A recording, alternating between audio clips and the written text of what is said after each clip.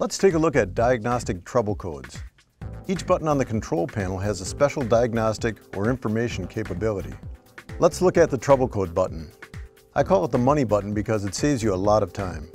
You can check the user manual for trouble codes, but the button is much quicker.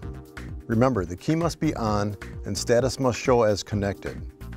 So, what are trouble codes exactly? Trouble codes are potential fault codes recorded in the software's memory. This happens when any sensor operates outside its pre-established limits. The codes used on models ECV, ECH, and newer are adapted from SAE standard automotive P codes. Most EFI units are equipped with an MIL or malfunction indicator light. If a sensor functions outside of its operating parameter while the engine is running, the light goes on. If the light goes out after a few moments, it means that it recorded an event and now is historic. If the MIL goes on and stays on, the trouble code is identified as current. Both types of codes are stored in the engine's computer memory. Select the trouble code button to display any stored codes. We're looking at code P0230. That's the fuel pump circuit. The code status is current. Click the red question mark in the info column to define this code.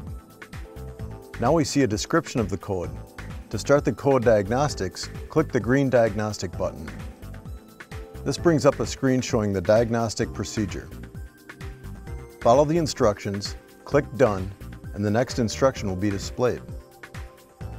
The instructions are specific to each trouble code. In this example, my meter shows no voltage, so I select almost 0 volts. Clicking this button brings up a screen that shows the test conclusion and proper repair. Click the red X to exit. You'll use the red X whenever you want to exit any screen. If you're not sure where to connect the meter, you can see a picture of the repair area by selecting the eyeball icon next to the connection detail. When I click the eyeball next to the fuel pump connector, you can see the wiring for that area. If there's no image available for the detail, the eyeball will be gray and inactive. Here's another example. Watch what happens when I select the eyeball icon for the ground. After testing is complete, you see the suggested repair. After the repairs are complete, you can remove the stored trouble codes by clicking the Erase button.